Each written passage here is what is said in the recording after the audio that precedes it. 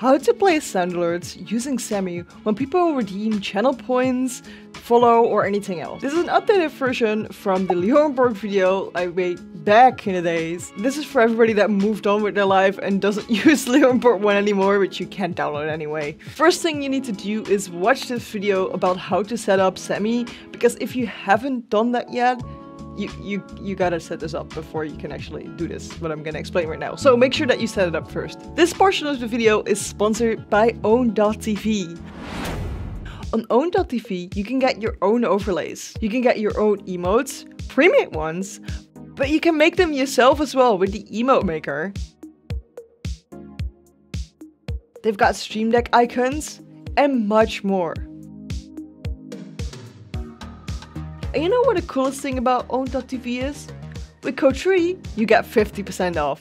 Link is down below in the description. So to have these sound alerts go off with the channel points, the first thing we need to do is have these sounds in our OBS. I'm just gonna make a new scene and I'm gonna call it sound alerts.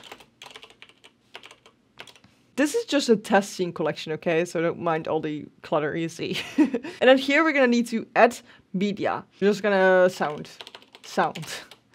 Very original tree. I've got this donation alert here that I'm just gonna put in. I'm gonna go to advanced audio properties and make sure that it's on monitor only or monitor and output, depending on what you record. But for me, it's monitor only because I'm recording my desktop audio as well.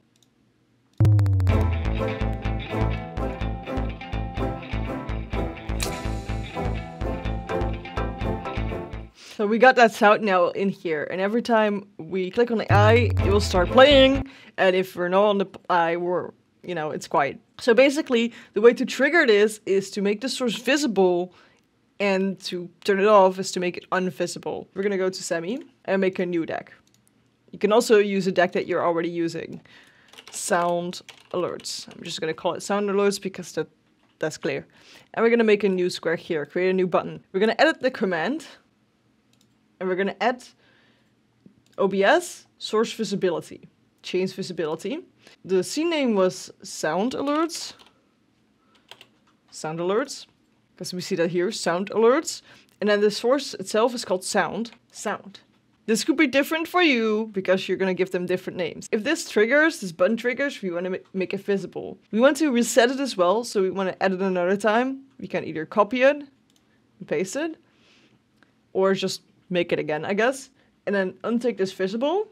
But because we want it to play fully before disappearing again, we want to add a delay. We gotta need to figure out how long the sound is. If it's really short, you can make it like 2 seconds or something, but this is a longer sound, so we need to figure out how long it is. So I've got the sound here, and I'm right-clicking, go to Properties, Details, and we can see it's 11 seconds. This is milliseconds, so how much is 11 seconds in milliseconds? That's 11,000 milliseconds. And now we're gonna click on save and close or save button. You can also run it to test.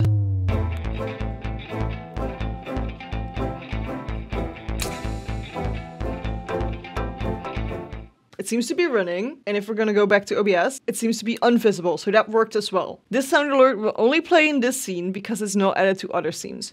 But we could go to another scene, like this one, just full of other sound alerts that don't play anymore because I moved them.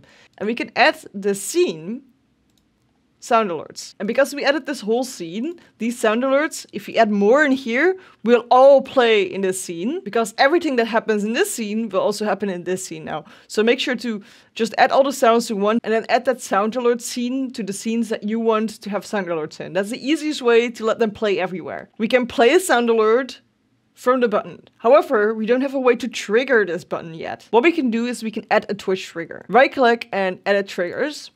If we click on the plus, we see Twitch. And here we can see this button needs to trigger if there's a chat message, if there's a subscription, if there's a community gift. But here we have channel points. So you can have them trigger for new followers, polls and shoutouts and stuff as well if you like to. But we're just gonna go for the channel points for this one. Here we need to have the channel point name. For this, we need to make sure that we have made channel points already. Viewer rewards and channel points. Manage channel points. Then here with the custom ones, we can add a new custom reward and give it a name. We're gonna just call this Hype for a second because it's kind of a hype music, right? And we can give them a cost in channel points. Let's say it costs 100 channel points to trigger it. But this is just basically setting up a normal channel point reward. If you want to know more about setting these up, because this went a little bit too fast, I have a video right here explaining how to set up channel points. So definitely go watch that because I'm going through it thoroughly. So what we need to do is we need to create this, but before we create it, I'm going to copy the reward name and then create. What we can also do is load from Twitch API.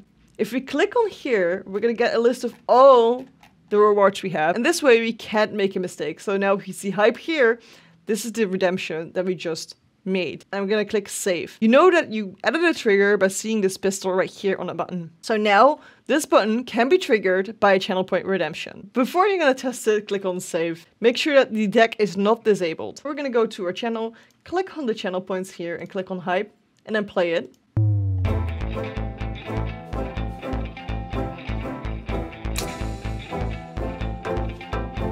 If you go back in here, you can add multiple of these. If you make them, I recommend that you actually name them. So this one is not named. Recommend changing the appearance and just giving it a name so you know what kind of button it is.